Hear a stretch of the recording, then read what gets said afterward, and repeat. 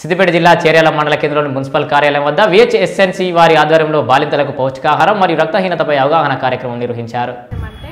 విహెచ్ఎన్సి అంటే village health sanitation and nutrition committee. అయితే పౌష్టికాహారం గురించి చెప్తున్నాం మేము.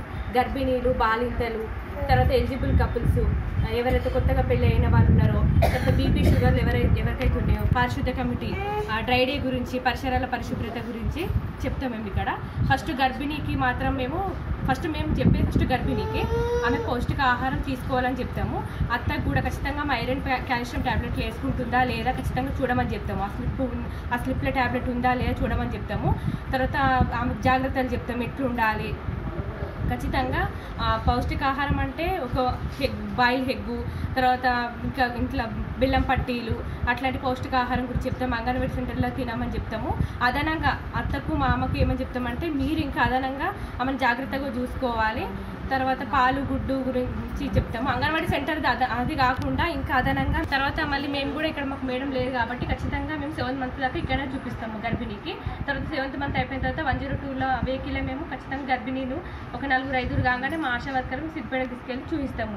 ఆమె డెలివరీ అయ్యేంత వరకు మా బాధ్యతనే. ఒకవేళ నార్మల్ డెలివరీ అయ్యిందనుకో, పెయిన్స్ ఇస్తే నార్మల్ డెలివరీ అవుతుంది. ఫస్ట్ కాన్పుకు ఖచ్చితంగా నార్మల్ డెలివరీ కావాలి.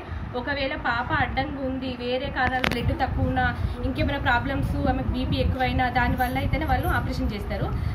అంతకు మించి అయితే నార్మల్ డెలివరీ కావాలని మేము ప్రోత్సహిస్తాము. ఒకవేళ బ్లడ్ తక్కువ ఉన్నా కూడా అక్కడనే బ్లడ్ ఎక్కియడం కానీ అన్ని డెలివరీ అయ్యేదాకా మేము చూస్తాము. డెలివరీ అయిన తర్వాత కూడా పాపకు పాలు పట్టిస్తాము.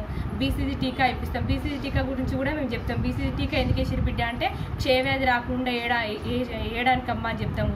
ఓపీవీ డ్రస్ పోలియో రాకుండా ఉండడానికి, హెపటైటిస్ బి పసకలు రాకుండా ఉండడానికి అని చెప్తాము. మళ్ళీ తర్వాత ఇంటికి వచ్చిన తర్వాత కూడా ఆమెను మీ బాలిత సందర్శనలు ఖచ్చితంగా విజిట్ చేస్తాము.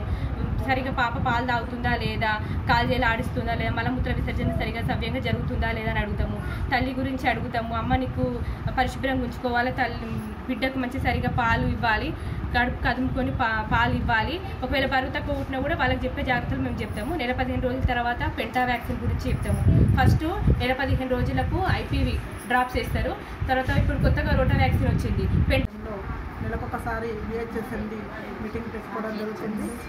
ముందు గర్భిణీ అని తెలియగానే గర్భిణీ స్త్రీని అంగన్వాడీ సెంటర్లో నమోదు చేయించుకొని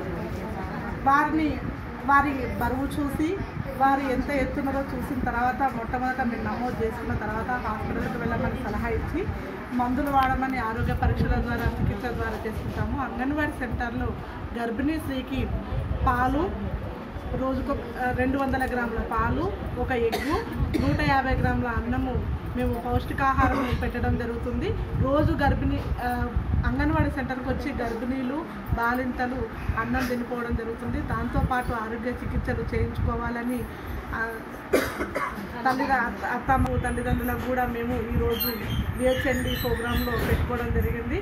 వాళ్లకు తగు సూచనలు, ఆరోగ్య సమస్యల గురించి, మరి అంగన్వాడీ సెంటర్లో రావాలి, ప్రతిరోజు సెంటర్లో అన్నం తినిపోవాలి, ఆరోగ్యంగా ఉండాలని ప్రతి నెల మీటింగ్ పెట్టుకోవడం జరుగుతుంది.